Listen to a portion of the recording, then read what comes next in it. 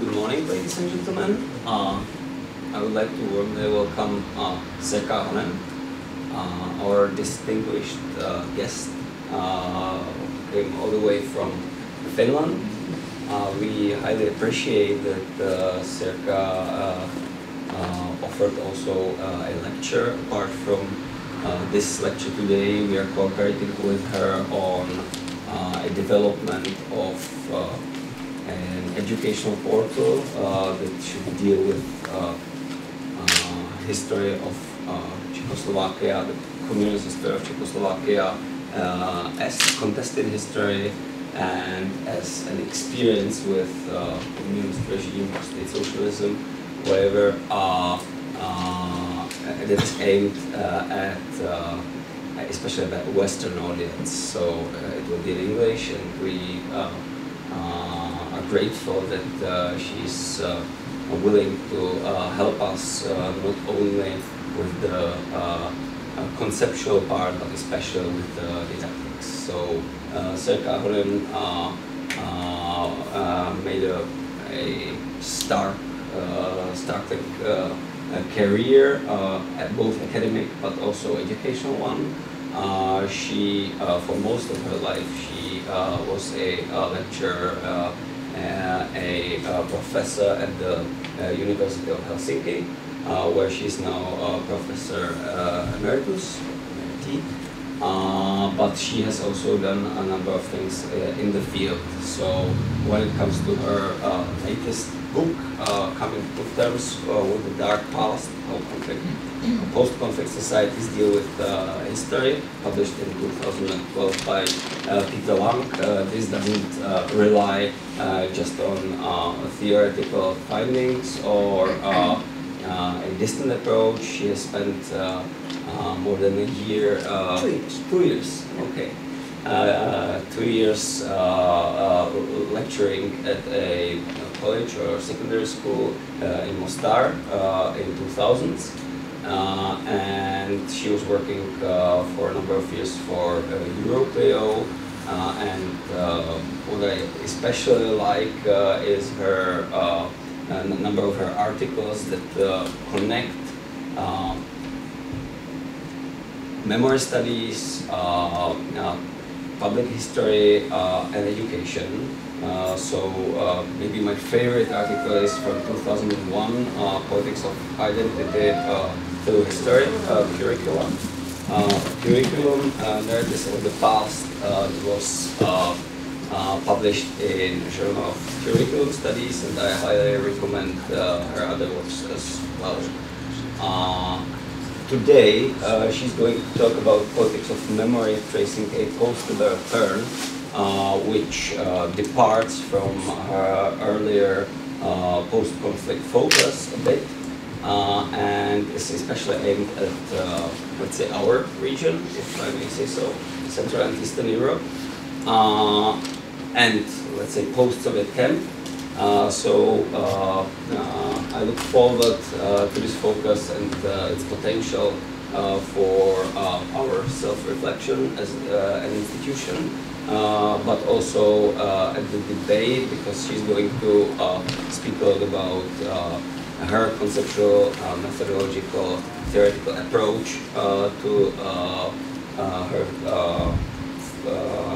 her study of this particular region and of its social public memory and its place in the whole frame of, let's say, historical memory.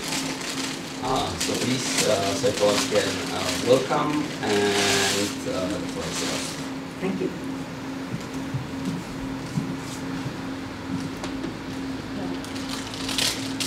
Ladies and gentlemen, I hope to be able to meet the promises politics gave me. Can you hear me? So, because I might not be good at with microphone.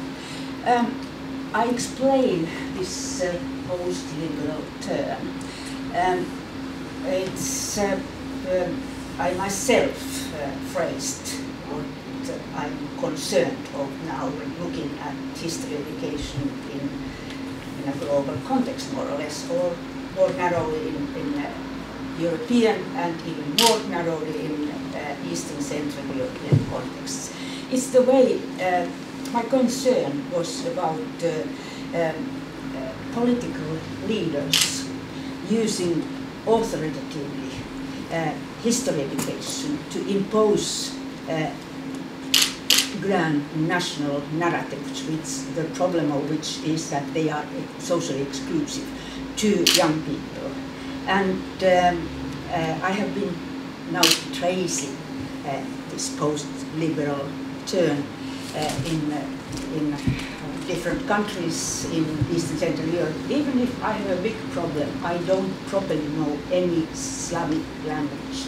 And so I'm now at home, I'm collecting a group of people where this linguistic capacity would be available, and we would then go on with this tracing the post-liberal term. What I do today is first to explain some my use of certain concepts like history to start with, and then narrative form of knowledge, especially of history, and then of moral narratives or history as a moral craft, and further the concept of historical justice. And then I will give some examples of this post-liberal turn from Russia, Hungary, and Ukraine. And then finally I will give the talk about research into use of history, especially with a critical focus on post-liberal activities or uses of history. Yeah, that's more or less, I hope that meets what you expected to hear. Yeah, what is history? I adhere first to the theory of history, according to which history is a wide field of human experience. It's much wider a field than scholarly history. History is a life-relevant activity. It's nearly an anthropological feature in human beings. Everybody keeps winding his or her life back and forth in time and is practicing history. And secondly, I adhere to idea of a constructive idea of knowledge. Even historians, in my view, they make history, they write history within the constraints of their time and their culture. So this positivistic idea that the historian is somebody who detaches himself from reality, from the past, and looks scientifically, objectively at the sources and discovers the facts there. I have departed that idea. According to me, history is the past of history is not discovered; it's constructed. And the three fields where representations of history are being constructed are academic history, public memory, and social memory. And as you can see, social memory is the widest of all the three. And it's social memory is vernacular history. It's ordinary people in everyday contexts, mostly orally, exchanging their memories and also connecting them to their future expectations. Public memory is another thing. It's can be administrative. I mean, state, local authorities might will produce public history, but so do commercial actors. So public memory, or I use public history and public memory quite as synonyms. So public memory constitutes of museums, monuments, different kinds of memorializations of the past, fictional history, films, role plays, and yes, there are the extension of public memories is growing all the time. And these cartoons, Koitik showed me, you are interested in this Institute working with, so that's another form of public memory. I include history education within public memory, because history education, it's definitely not a spin-off of academic history, because history education, it is submitted to expectations of society. In somewhat authoritarian societies where there is something called official history as part of public memory or public history, history education might be part of this official history as well. So, public memory and social memory, how they differ from academic history. There is a difference. As an educated historian, so I admit that. There this narrative form flourishes. Even if Dutch philosopher of history, Frank Ankersmit, beautifully explains what the idea of objectivity of history. He differentiates between referential statements, those are directly derived from sources, and narrative substances. And according to him, narrative substances are, most of history is usable history.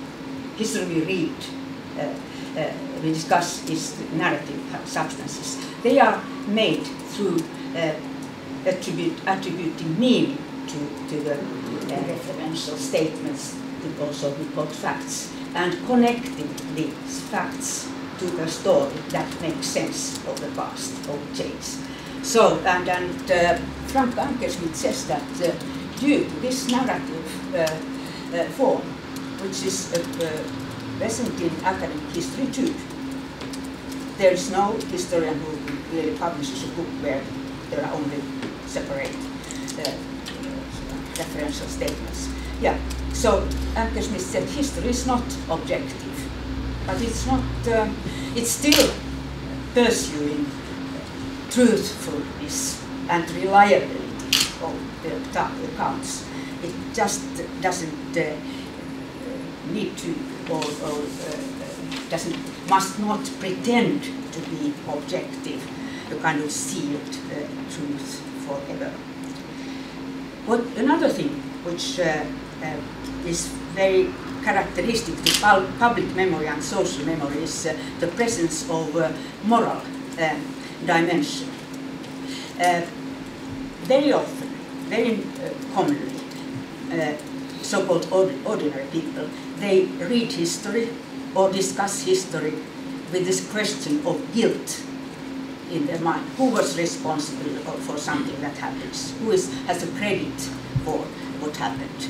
And that is maybe the relevance of history for them. So that was my answer to the question, what is history? Or I am continuing on this understanding of the nature of history. Politics of memory. When political leaders refer to history, it's not inevitably a bad thing. I mean, of being offered stories of survival capacity of our community, it empowers the community.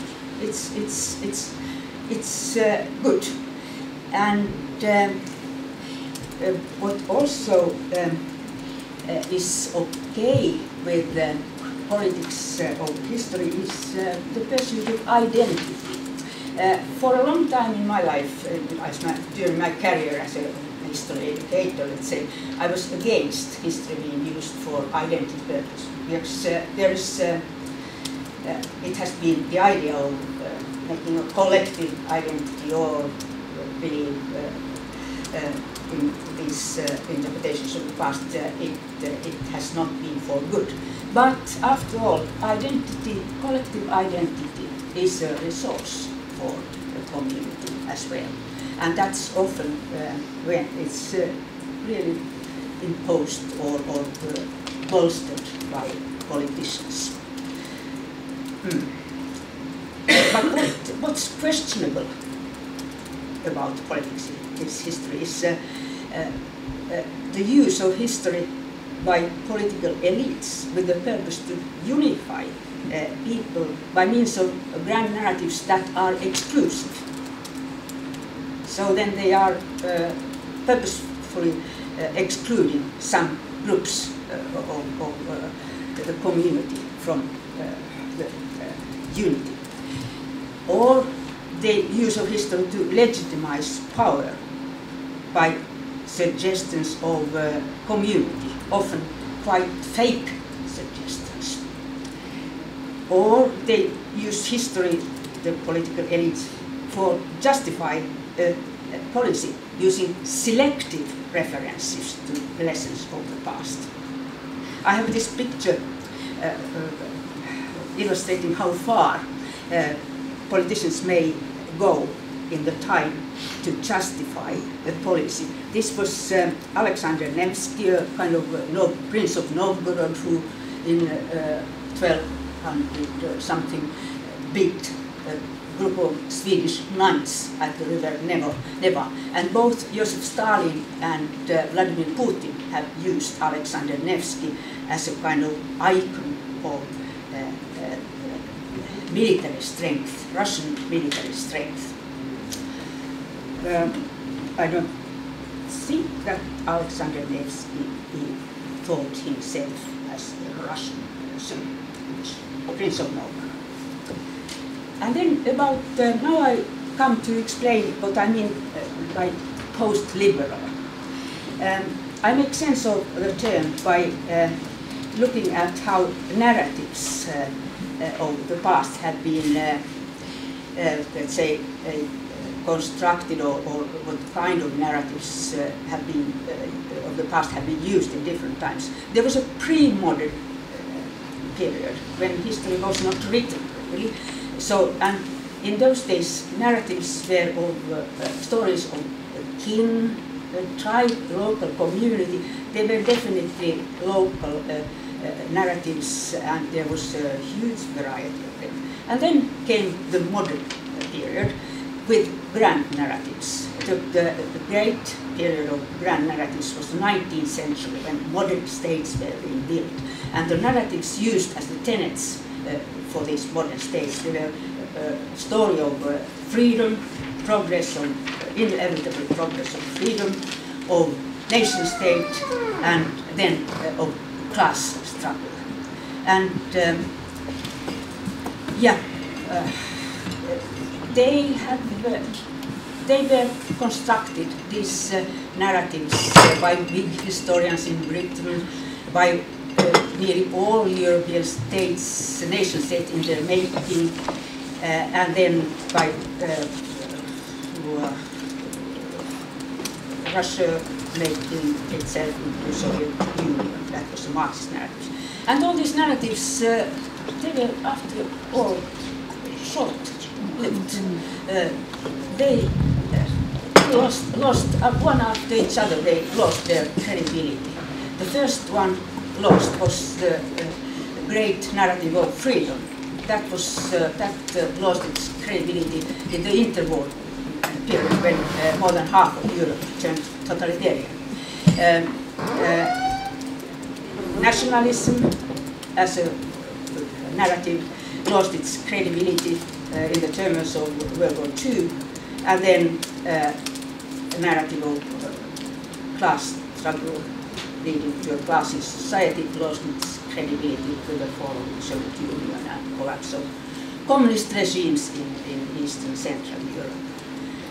So, and then we had, let's say, if I think of Eastern Central Europe, we had a short period of liberal, postmodern, liberal era of narratives.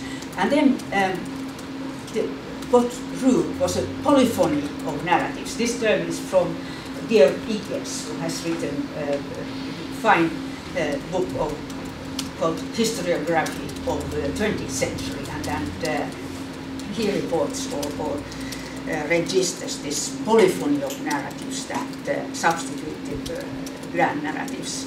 And it was now the formerly previously oppressed groups, ethnic minorities and gender minorities, who now wrote their own history and then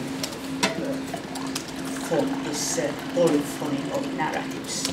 But now, post-liberal happened when, for instance, Vladimir Putin found that in order to unify Russian people and perhaps to legitimize his power, he has to resort to the grand narrative of nationalism. I will give examples of how he defines the purpose of history later on. So, and that's because they were socially, ethnically, gender-wise exclusive, so the grand narratives are not, I mean, it's hard to like them, to accept them. Yeah.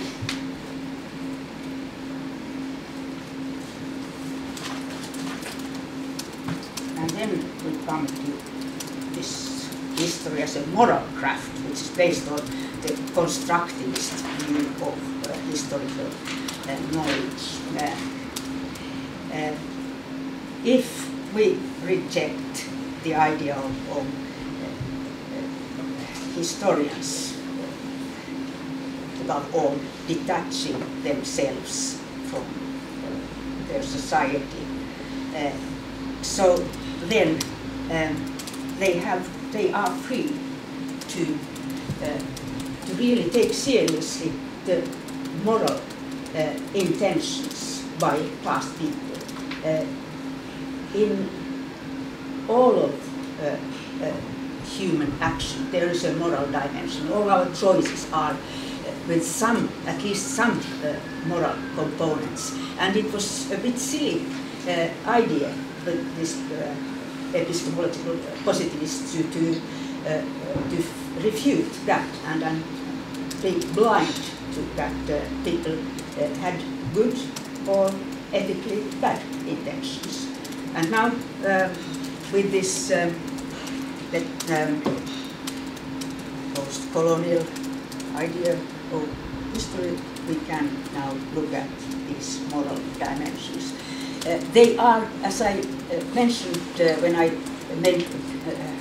characterized public memory and social memory, they are quite strong, these moral narratives in public memory and social memory. And they are made strong, bolstered, particularly by using myths of guilt and victimization.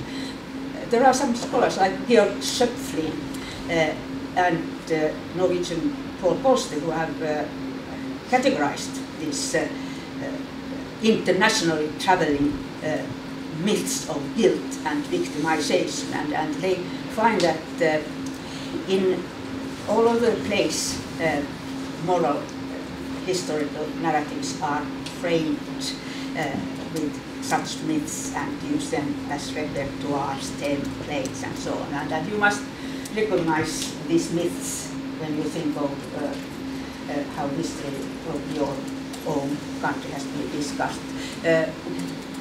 Nearly every nation has a promised land. Finns had that in World War II, and then we were also God-elected people according to our military and political leaders during World War II. every nation tends to have an old foe, a neighbor, normally. And then there's a redemption, inevitable redemption. If things are bad now, there will be a redemption, as that's the law of history in this moral sense, or in the sense of making moral narratives. And then there's our army, David, innocent with clean arms, fighting brutal Goliath of a bigger state, non-moral purposes. But then, okay, when I studied the use of history in Bosnia and Herzegovina after the conflict of the 1990s, it was easy to realize that these myths were used reciprocally. So both Serbs, Croats and Muslims, they were God-elected people. They were mutually old foes to each other. And then there was this modern myth of genocide, which came after 1948 or so. And Serbs were really most eager to present themselves as the victims of genocide throughout the history. There's a museum of the Holocaust in Belgrade, where Serbs, let's say, parallel themselves with Jews in terms of the victims of the Holocaust. And then redemption. All of these, they're not happy with the cause of the peace settlement in 1995, so they expect a redemption, and that's why they foster contradictory narratives of the past, and don't want to, in very, let's say, customarily, they refuse to even listen to others. Okay, I don't want to blame Bosnian people now.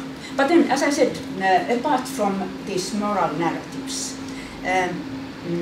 which are in public memory and or appear in public memory and social memory, there's historical justice, which is a kind of it's a more straightforward idea of using history for justice, and it appears today as high-level public apologies. Some of them go very fast in time. For instance, was it last year, Pope Franciscus, he apologized Muslims for the Crusades of the 12th and 13th century. There are also refusals as response to demands of apology. Bill Clinton, a few years ago, at the end of 1990s, refused to apologize African Americans of slavery, as he said it's too far back in time. But anyway, historical justice. There's it has interested or occupied rather philosophers than historians. Historians find it. Historians are used when, for instance, international crime courts to provide evidence, but they refuse to make judicial judgments. But yes, it's philosophers, like there's an Australian, Janna Thompson, taking responsibility for the past. Her book is from 2007 or so. So she argues really convincingly that history, after all, is a courtroom. Okay? I seem not to be too time pressure, so I read what Janna. Is it Janna or Janna? Dana, says about history as a courtroom. History is a tale of unrequired injustice. Treaties have been broken, communities wiped out, cultures plundered or destroyed, innocent people betrayed, slaughtered, enslaved, robbed and exploited, and no recompense has ever been made to victims or their descendants. Historical injustices cast a long shadow. Their effects can linger long after the perpetrators and their victims are dead. They haunt the memories of descendants, blight the history of peoples, and poison relations between communities. So Thompson definitely states that this responsibility, moral responsibility, is transgenerational. It really goes as far as the Cruz, the 12th century or so, I'm referring to Pope Franciscus. And she also maintains the idea of reparations being necessary. It's not enough that injustice is to be recognized. That was the idea, this idea that recognition is enough. It will satisfy the victims. It was the idea behind the Truth and Reconciliation Commission in South Africa. But yes, and that's how it was worked out, but still both, there are many victims who really still think and expect that reparations should be paid or made. And retribution in Bosnia and Herzegovina, they attempted to have a kind of Truth and Reconciliation Commission after 1995, but no, people there, they wanted criminal courts to sentence the war criminals, and that's happening. Several national courts, and then there's an international criminal it's not court, but anyway, for former Yugoslavia in Hague. The work is quite hard. They seem to be sentencing people and then pardoning them. Quite illogical. Yeah. And then there was this question whether one can sue in the aftermath, by the aftermath, the personal actors of the past, actors who worked within the constraints of their time and their system. And there's a classic, What is History, by Edward Hallett Carr from 1960s. And according to Carr, he wrote before constructivism. So he was wavering between positivism and his common sense idea of what we want from history. And he said that it's only institutional structures that can be condemned, because actors were working in the constraints of all those institutions and structures. But again, Janne Thompson disagrees with that. So that's these are questions that are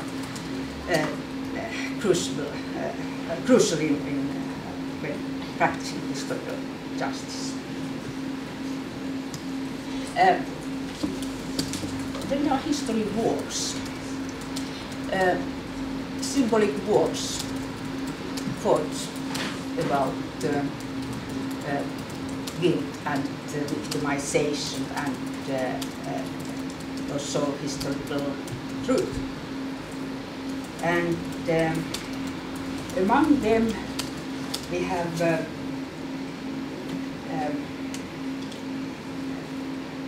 wars around monuments. I have two examples here. In Hungary now, in different towns, also in Budapest, there are history wars about whether it's justifiable to raise statues for Admiral Horthy, who was a kind of, let's say, very right-wing dictator of Hungary in the 1930s.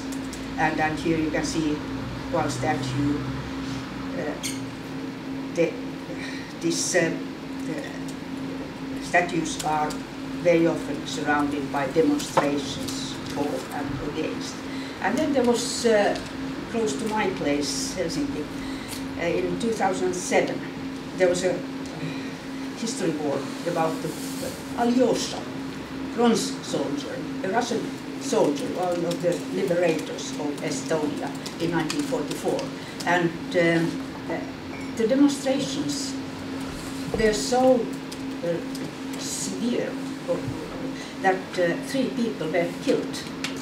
And after all, Estonia is such a small place, and number of people are living so close to each other, so it was quite, let's say, hard to accept that such a history war could be that fatal as it was.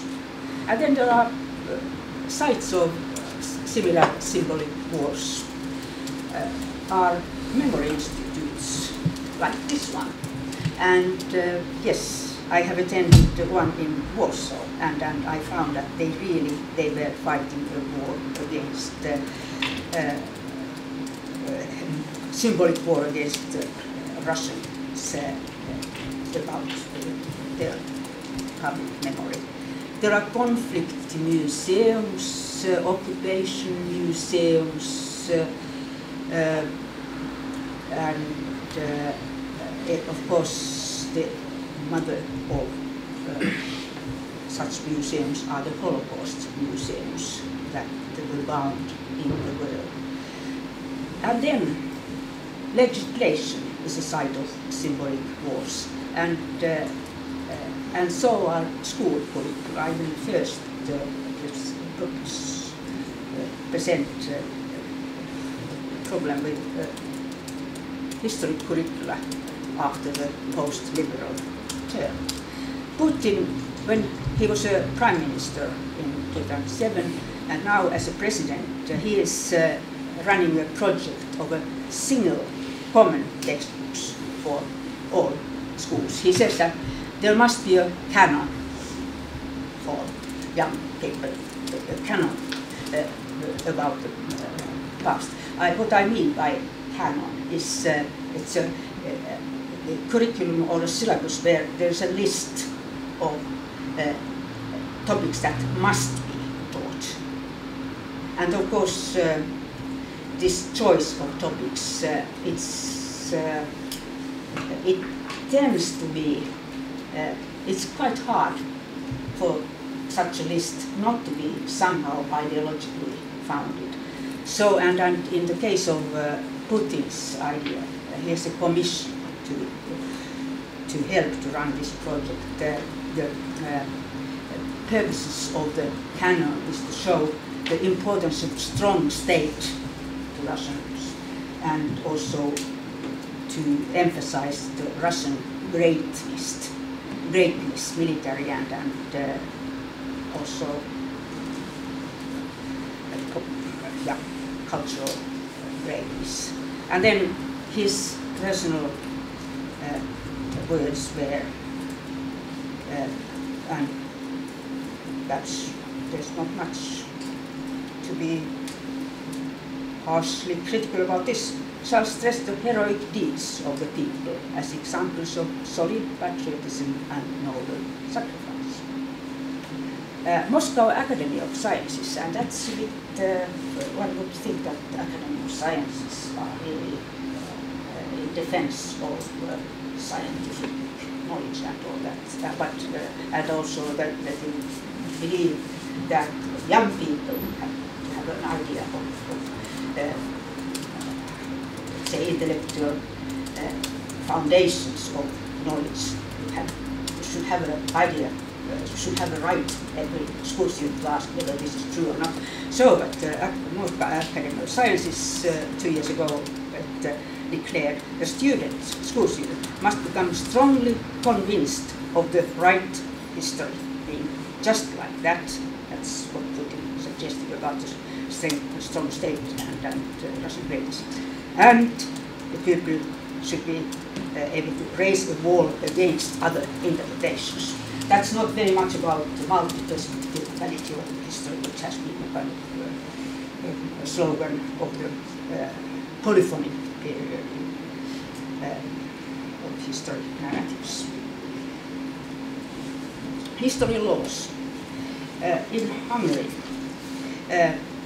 Constitution in 2012 launched a canon that sanctions 4 items of national pride to be adopted by everyone, and one of them, these items of pride, was the Hungarian defense of Europe against Islam. They raised the war against Islam. Okay, but already in 2007, yes, no, 1990, they had passed a history law about the peace settlement of Trianon of 1920, where this peace settlement, which split Hungarian nation.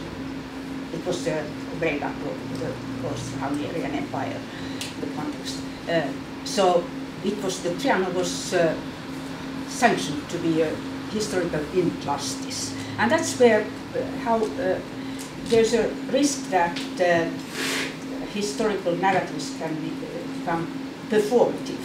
What happened was that this law caused unrest in this extra Hungarian areas where there was Hungarian population lived in Slovakia, in Romania, and so on.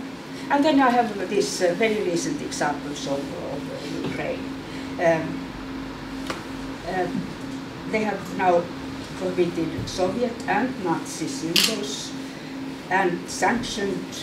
It's obligatory now to omit the criminal character of the communist totalitarian regime of 1917 to 1991. But then where I find what really worries me is the law, another law, related law, that recognizes 2 organizations, this OUN and UKA, which are notorious for their really grim offenses of human rights and notorious for their cruel way of warfare. I mean, they massacred whole villages of Polish people, and also they were very active in deporting Jews to concentration camps. And now these are, according to the law, to be recognized, rehabilitated as independence fighters. And this shall not be denied. Or if you do deny it, you will be sued. So that's politics of history. And now I come to I have some 10 minutes perhaps, to this what Wojtek especially wanted, this chart of how to study use of history, or more specifically, if you want, post-liberal history, politics. And I have 4 questions, and I try to relate useful materials and methods to answer the questions. Grand narratives are worth of research, as the element of them still prevails not only in Putin's and Viktor Orban's history politics, but I would say elsewhere as well. So the sub-question is, who is excluded by these grand narratives? And yeah, so and the materials to study that are the different public memorializations, those monuments, museums, and institutes, and so on, as well as texts from history wars. The texts are really very explicit about pro and against certain grand narratives. A discourse analysis. And now you might notice that I refer to methods from social sciences when it's about the use of history. The classical historical methodology is not very useful. At least it has to be, let's say, added some ideas of social science methodology. And one very popular in 1990s was the discourse analysis. And it, for instance, through it you might be able to expose the change of meaning to narratives. Now I tell an anecdote. I had a kind of Polish former student of mine met me in Helsinki, and we had arranged to meet at the statue of Alexander II, the Russian Tsar, 19th century. Alexander II is a part of the Finnish national grand narrative. All the other, let's say, monuments and the remains, reminders of Russian period were removed with the independence in 1917-18. But this was allowed to stay, and it's perhaps the most monumental place in Helsinki. As he was very kind to Finns, he let Finns to restore their parliament, and he let the Finnish language to be declared as an official language and all that. So the Polish student stood there and said, "What is this blood Tsar doing here?" And for Poland, the meaning was totally opposite. At the same, exactly the same year, Alexander the Great opened the parliament or the Diet of Foreign States in Helsinki. So he organized a massacre in Poland to repress the national uprising there. So that was a blood star and a kind of a liberal benefactor contradiction. Sensitive topics. When tracing a grand narrative, you will find, having your perhaps informed perspective, you might find that there are sensitive topics avoided or then perhaps promoted there. Second question, power and persuasion. So that can be traced in history laws. And in this case, and also by national memory institutes, you can, in this case, you need the historical method. You have to, in order to see the meaning of a law or an institute, you have to study or look at the process of starting, of establishing it, the intentions and the discussion around it. So, and that's how the meaning of laws or an institute becomes founded. School curricula. These canons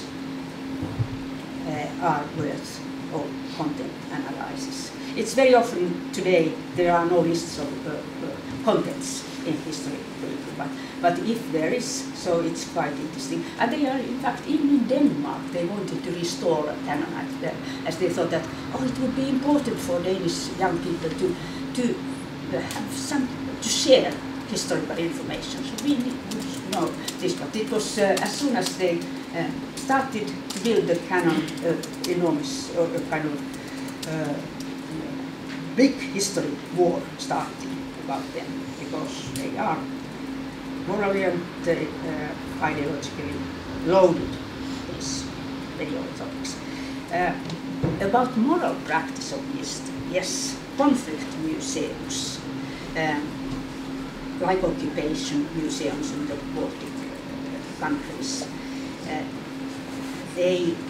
and the textbooks, if then submitted to intertextual analysis, you will find the relationship between historiography and perhaps the museum, let's say, the museum represents itself in their guidebook, and also going further with intertextual analysis, you might look at the discussion around these conflict museums. They often cause debates, saying about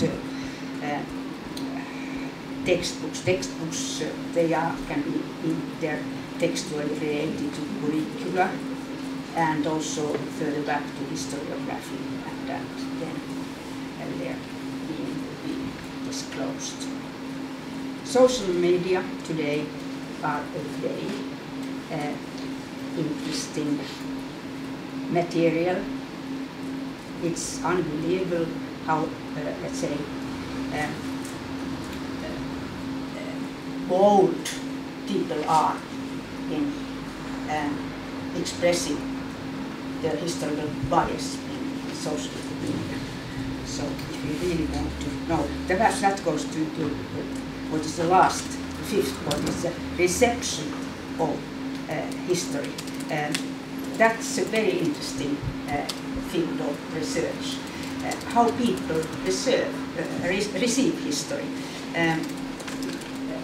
Interviews of people, so-called ordinary people, are very, very, they are necessary if you really want to find out what people need with their with what they say, their history talk. Because it just, if you look at social media, there's just that phrase, but you can't ask what did you really mean, what about if, yani, and so on. And that could be the possible when interviewing people. And especially interviewing teachers. I found that in Estonia in the early 1990s. There seemed to be a kind of interesting policy or view of history as double talk. Teachers, they relied on their pupils having the right history from national Estonian point of view at home. And now the teachers, either they then spoke out what was in the textbook and what was commanded in the curriculum, which was, say, signed or approved in Moscow. Or then what the teachers did, they told the students, okay, it's time for a break, and so why wouldn't you just read this thing about deportations or annexation in 1914 at home in your textbook. They didn't want to tell lies. Yeah, and myths, deconstruction of myths. When studying the use of history or liberal history politics, it's vital. And as you need at least to disclose the reciprocity of myths used by the parties of a conflict to make it possible for the parties to come together and discuss openly, have a dialogue about history. Political rhetoric is full of myths, and discourse analysis again would tell you or would show you what the repertoires and templates for historical narratives used in political rhetoric are. And of course, again in social memory and oral history, you have rich store of mythically framed stories available. So this was these 5 with their corresponding research materials and research methods would be my suggestion. It's for my project at home and perhaps for your possible ongoing or future research as well.